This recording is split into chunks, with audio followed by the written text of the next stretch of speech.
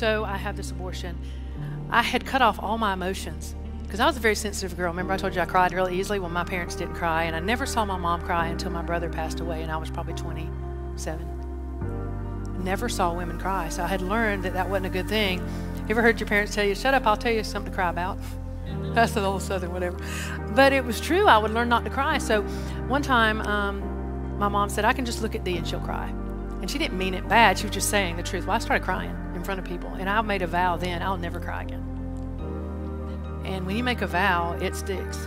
So I didn't cry anymore. So when I had an abortion, I didn't cry. And I thought that was great. I was even-keeled. Nothing bothered me. Nothing hurt me. What happens is you can't feel the love of God either.